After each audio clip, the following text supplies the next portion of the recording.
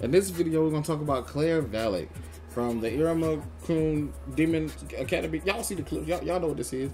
Anyway, she has to be the dumbest character like ever, bro.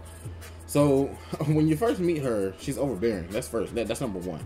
Iruma meets Clara, and she automatically wants to play like a little kid type of playing.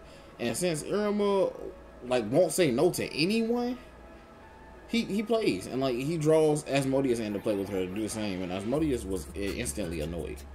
So she was being used by some dudes randomly that hung around her, just take advantage of her endless amounts of snacks and her niceness and all that good stuff in the guise of them playing with her.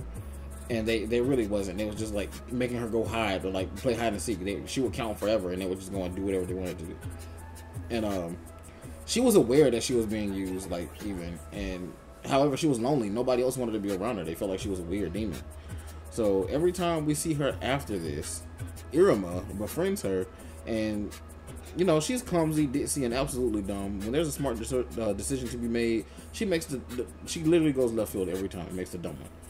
So she has little use in the eyes of Asmodeus, but Iruma sees her as an actual friend and refuses to use her for her power or ability to hoard snacks.